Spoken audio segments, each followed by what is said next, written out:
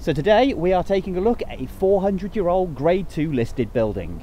For centuries it was a cherished home to many local influential families, and it even once had a fleeing King Charles II seeking refuge on its doorstep.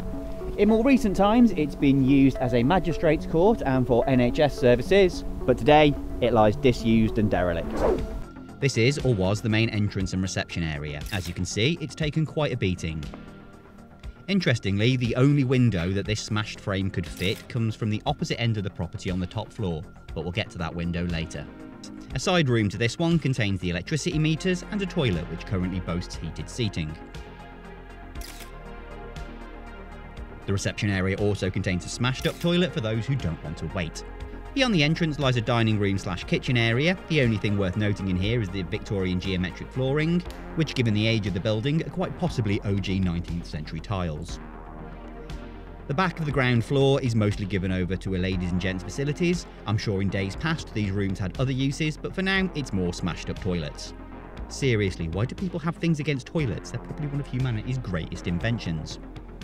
There are two other large rooms on the ground floor. According to a floor plan that I found, this one was an admin office, which would have been lovely with a large window and what looks like to be a period fireplace. The other room was a meeting room. Again, there's another original fireplace, a door that suggests that Jack Nicholson was here, and according to the graffiti, we should smile because G1 was here, presumably because the only person capable of this level of graffiti is a f***ing clown. Onto the stairwell, which contains a nice creepy door, and a stone staircase, which doesn't look as inviting as this old photo suggests.